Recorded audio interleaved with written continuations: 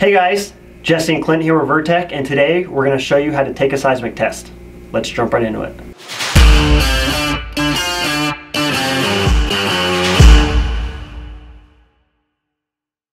Okay guys, so today we're going to talk about how to properly take a seismic test using our HT version of equipment. This is very similar for the VTK version, but there are a few differences, so we'll have a different video if you're a VTK user. So as you can see, I have CPT sound opened up. I'm ready to take a test. I have all of my equipment plugged in. And the first thing that I'm going to say, when taking a seismic test, the way you have your equipment set up is very crucial to how successful you're going to be. A few tips and tricks that you can do would be to mark the geophone on your cone to make sure that you have your geophones pointed towards your strike plate. We actually have a pro tip video on that. And also to make sure that you have plenty of weight on either your seismic beam or your strike plate. Now, some users may have one strike plate and some users might have two.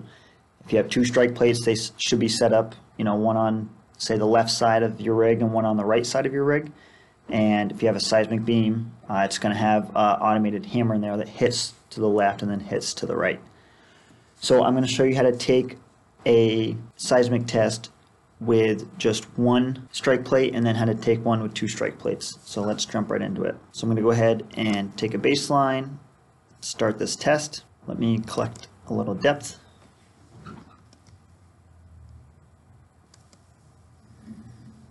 Okay, so I have this kind of bench setup going here, so we're not actually on a truck or track rig or anything pushing right now. So I just took 0.65 meters of depth, and now I'm going to click on Activate Seismic. And so it's going to say waiting for trigger. What that means is the seismic is all ready to go. All you need to do is strike your strike plate or activate your automated seismic hammer. So I'm going to go ahead and hit my strike plate, and now it's going to record that seismic data and put it up on my screen to preview. Okay, now you can see we have two sound waves here. We have a red sound wave and a blue sound wave. And the difference between the red and the blue sound wave right now is what geophone you're using. So your cone comes with two geophones, unless you have requested us to set it up as one P wave and one S wave. In this case, this cone has two S wave geophones, as do most of our cones. So the red wave would be SGO1 and the blue wave would be SGO2. So these are both shear wave geophones.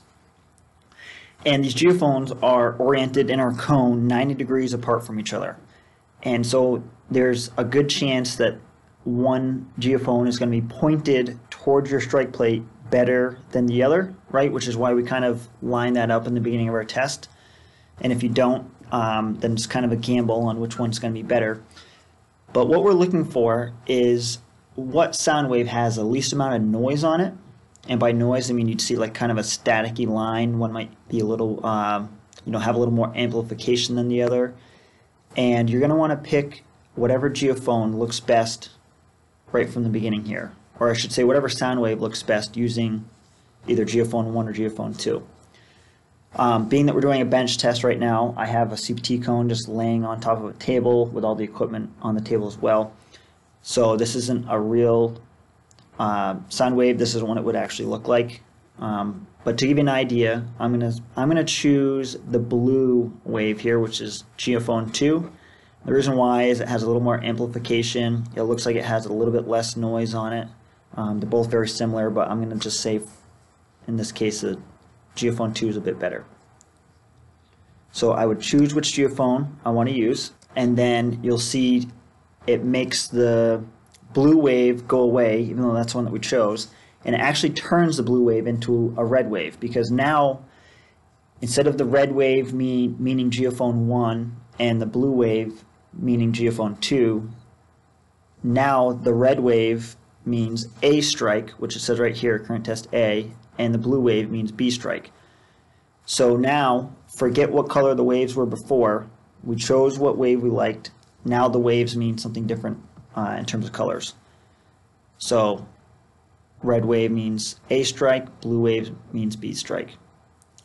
And we're using the same geophone here throughout the entire test. So now I can click on Add A Strike, because this is just a preview wave we have right now. And it's going to say waiting for trigger. So I'm going to go ahead and hit my strike plate again.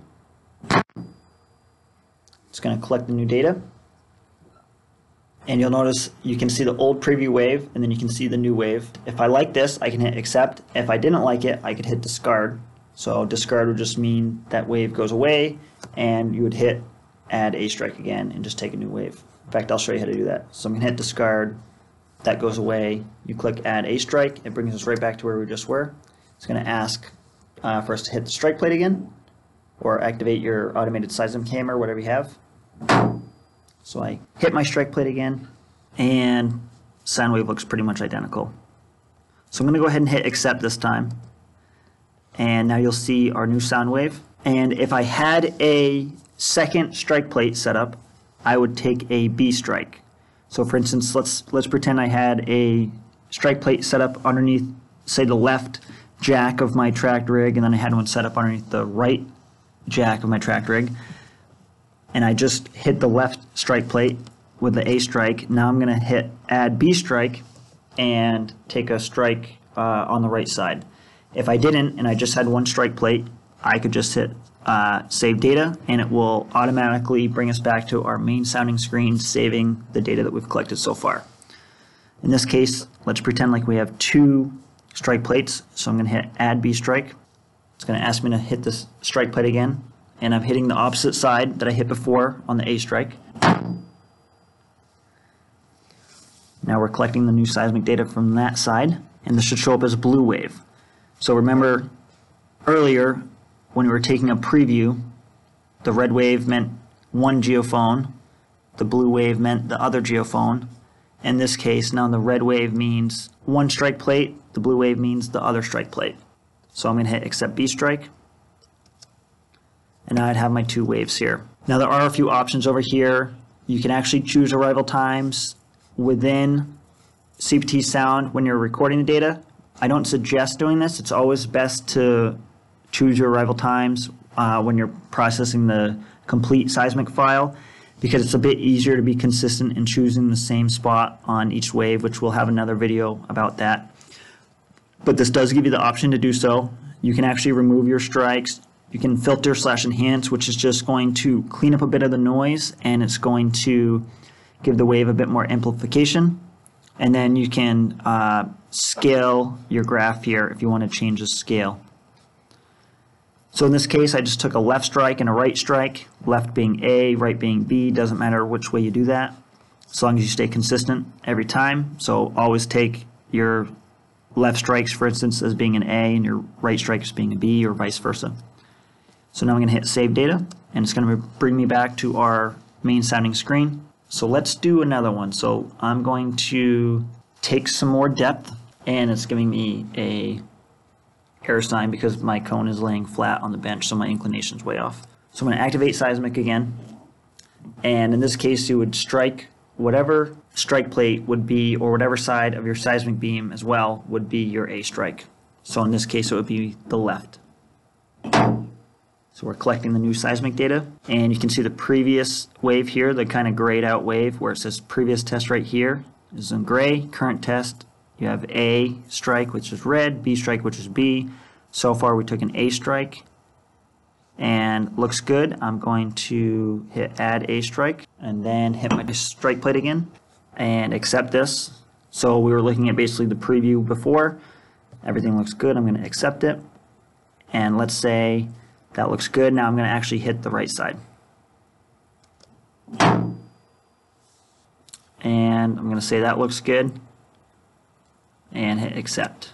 And again, if I only had one strike plate, I would only be taking all A strikes. So all day, you're going to take just A strikes, and we're using the same geophone throughout the entire test. It actually doesn't give you an option to use the other geophone anyways, because basically once you are taking that preview wave in the beginning, and you choose down here where there was a red block and a blue block, and one said geophone 1, geophone 2, It's super important to know that you are using the same geophone throughout the entire test. Okay, so we hit Save Data, and that brings us back to the main sounding screen again. So there is another button here called Seismic Options. So if you click on this, this allows you to make a few changes. So a minute ago, I just mentioned that we're using a certain geophone, right, which is geophone 2, because we chose the blue wave earlier. So this will give you the option to change which geophone you want, but like I said, you want to make sure you use the same geophone throughout the entire test. But if you need to take a preview again, for instance, you can click on this dual axis and take another preview. And then right here where it says recording interval, this is where you can change how long of a window it's going to record a sound wave for. The reason why you want to do this is because you don't want to be collecting too much data because it's going to make a really large data file and it's going to take longer for you to take your test, but at the same time you want to make sure that you collect all the data. So in this case, my cone is only 3 feet away from my strike plate, so it takes very little time for the sound to travel from my strike plate to my cone's geophone. So I have this set from 0 to 100 milliseconds, and if you notice, when we were taking our seismic data, the sound wave showed up really early on the left-hand side of the screen. The deeper you get in the ground, the longer it's going to take for that sound wave to arrive, which means that you're going to see that sound wave start to move across the right-hand side of your screen. And once it gets close to the right-hand side, you can actually go so far in the ground that it will take longer than 100 milliseconds for that sound wave to arrive, and you'll actually miss all the data.